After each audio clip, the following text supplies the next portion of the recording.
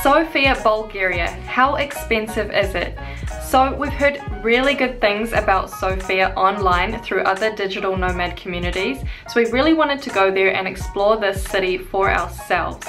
And overall, we found Sofia to be very clean, it's a very pretty city, and also quite affordable. So before I get into this video, I'll just list all the usual disclaimers that I have. So first up, everything will be in US dollars, as that's sort of a universal currency, and then of course everything will be listed as a couple. As I usually say, I'm traveling with my partner, so don't freak out when the grocery bill comes and it's massive. That is because we're traveling as two. And the current exchange rate is $1 US equals to 180 lev. Our most expensive cost, as always, was accommodation. So this month we spent a total of $675. We got a really great deal on our Airbnb this month because we were the first customers, so the owner cut the price down about 40%. So the Airbnb had 2 rooms as opposed to the usual 1-bedroom Airbnb that we get, and all utilities were included, so that's things such as power, gas, internet and water. And yes, the water was drinkable at this Airbnb, and it is throughout all of Bulgaria. Our apartment was in really close walking distance to all of the transport stops. We had about 2 or 3 supermarkets in the neighborhood, convenience stores, parks and even shopping centers. So yeah, it was a really great place for us to be because everything was right at our doorstep. The Wi-Fi was quite decent, nowhere near as fast as what we experienced in Bucharest. On average, our download was 31 and our upload was about 15. So I think that's really good because you don't really need extremely high speeds for most things, and I teach English online and I don't even need that much, so it worked perfectly for us. So if you're looking at booking on Airbnb while in Sofia, you can get an average room per night for about $18 to $30. However, if you were looking to book through a local and you were going to stay for long-term in Sofia, on average in the city centre you can get a 1-bedroom apartment for $295, and then if you wanted an apartment a little bit further out of the city centre it would cost about $223 US. And then for all of your basic utilities such as electricity, heating, water, etc., that will cost you on average about $95 for the month. Public transport is definitely the most affordable way to get around Sofia. So for a one-way ticket it's 90 cents, and then for an all-day pass it's $2.25, and then for a monthly pass for all lines it's $28. So you can buy the tickets all around town at the ticket booths, which are usually located close by to the main stops, and the transport there comes quite frequently. We used Google Maps to help us catch the public transport and we found it to be quite effective. And not only is it easy to catch transport in Sofia, but also it's just really cool to look at. The trams you'll notice in Sofia are really retro looking, so I think even if you don't need to get anywhere, just jump on one of the trams. It's definitely an experience itself. Sofia does not have Uber, so you'll need to use an app called Taxi Me Client. I think that's how we found it on the application store, and it's all in Cyrillic, so it's a little bit hard to read. In Sofia we found it really easy to use, but when we arrived to Plovdiv it was quite difficult. I don't know if it's as widely used in Plovdiv, but in Sofia, even though you can't read it, we actually managed to use the app quite well. Our total cost of transport for the month was $9.20. So as you can see, we really didn't use transport that often. We mostly just walked everywhere, catching the occasional tram or bus. And we got really lucky because our Airbnb was close to everything, so this made it super handy for us. Plus it was really good fitness walking everywhere too.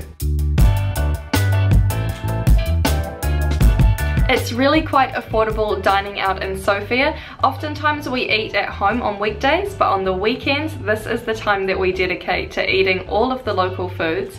Preferably, we like going to lower kind of mid-range restaurants because we feel like these are the places where you're going to get more local experiences.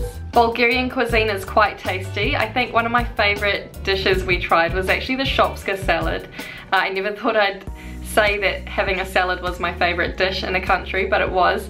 They also do really good kebabs, which is like the caseless sausage. The beers were great, and they have an interesting alcohol called rakia. They even do a variation of tripe soup. So yeah, there's just lots of things to try, and we thoroughly enjoyed eating out in Sofia. I especially liked the restaurant and pub scene there. There's lots of little restaurants that you wouldn't know that they're down a certain road unless you'd googled it.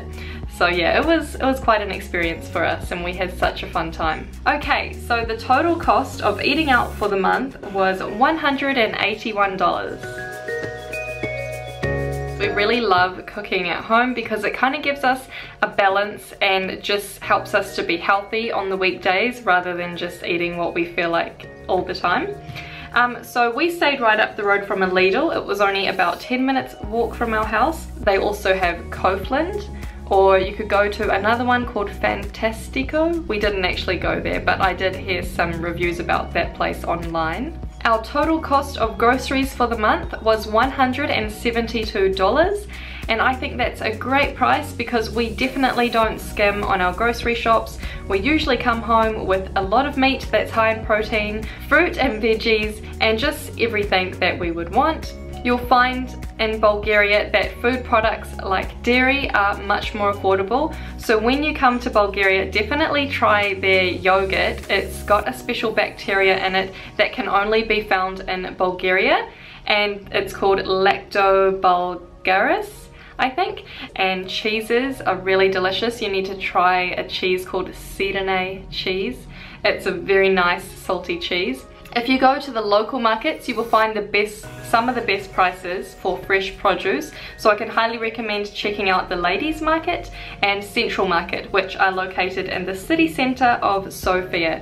So I'll link a video above from the day that we visited these markets for you to go and check out. And these are some of the prices that you can find at the grocery stores here.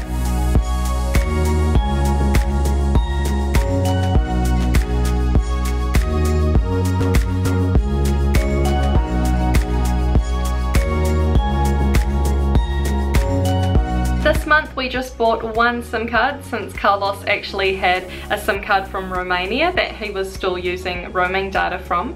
So we went with a company called A1, and we got a total of 15 gigabytes for 15 lev, which was $8.60. And the speeds were decent enough. We mostly just use our SIM cards these days for GPSing things. So yeah, this was plenty of gigabytes for 1 month. And as for the gym, I do my workouts from home as I usually do, but Carlos, he signed up to a gym membership a little bit too late this month, so he paid $12 for 1 week, which I think is a bit pricey. But if he had signed up in advance, he could have got one for about $30 for the month. And his gym was nothing special again. It was a few stories, and I think it just had basic equipment and just enough space to do your workouts from. And Miscellaneous, we spent a total of $18.80. So all up total for the whole month, we spent $1,077 US. So I think that's really good, and that's probably one of our more affordable months in Europe actually. So that was really quite good. If you are traveling to Europe now or in the near future, then I highly recommend you to use Flixbus. They are a great budget company to use, and they're very comfortable. We quite often use them from city to city and even country to country. So if you wanted to check them out, look at my link below. Also, if you're looking for a good travel insurance company to go with, then I highly suggest that you use World Nomads. They have a great insurance plan and they offer very good emergency support, and I can say that for myself because I used them in Malaysia when I needed stitches for my finger at the beginning of my travels, and they answered all of my questions and calls straight away. So if you wanted to check out either of these companies, make sure to check them out in my link below. And for those of you who actually do use the links. I'm very grateful for this because anything that you use, I receive a small commission off. So thank you again to everyone who has used these links. And if you enjoyed watching my cost of living videos, you can make sure to check them out in my playlist above. Anyway, thank you again for watching, and I will see you guys in my next video. Bye bye.